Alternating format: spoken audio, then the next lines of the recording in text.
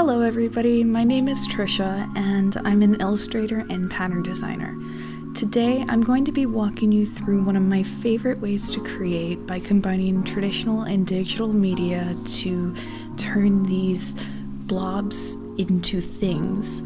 And in this video we're going to be turning these blobs into cats, which makes me very happy. We're going to start with an overview of my process, and then the rest of the video is going to be pretty relaxed, so you can just sit back, relax, and enjoy the cats. To start with, I used a wet-on-wet method with some gouache on watercolor paper, first creating shapes with the water and then letting the paint bloom into these really neat colors and textures.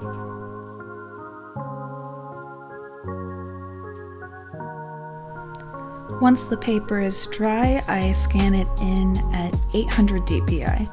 The standard DPI for printing is 300, so by scanning it in at 800, I can resize relatively small traditional elements and still make high-quality printouts at a larger scale.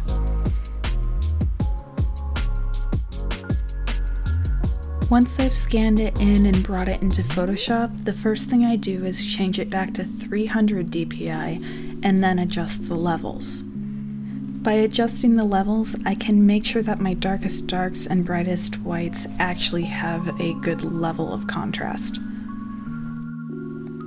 From there, I use the Quick Select tool to individually select each of the color blobs and put them on their own layer on a 10 by 10 inch canvas that I could then bring into Procreate to start drawing.